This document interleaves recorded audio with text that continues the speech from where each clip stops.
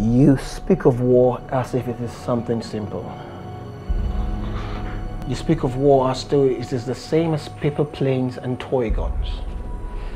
You speak of war as if it is something you start in the morning, have victory by noon, and then call back the troops by night, and then you can go get your third leg soaked by your red leaf whore.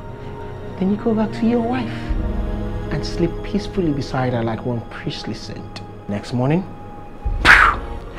it's all gone. No more war. The sun is shining, breakfast is green, and your son goes to school smiling. And of course, you call in your crimson hustler to celebrate an early victory. You think that is war? Let me tell you what war is. It is your boy running amok, seeing a bullet fiddles with his father's skull. It is your daughter seeing your wife bleed to death with the bump of another child. War.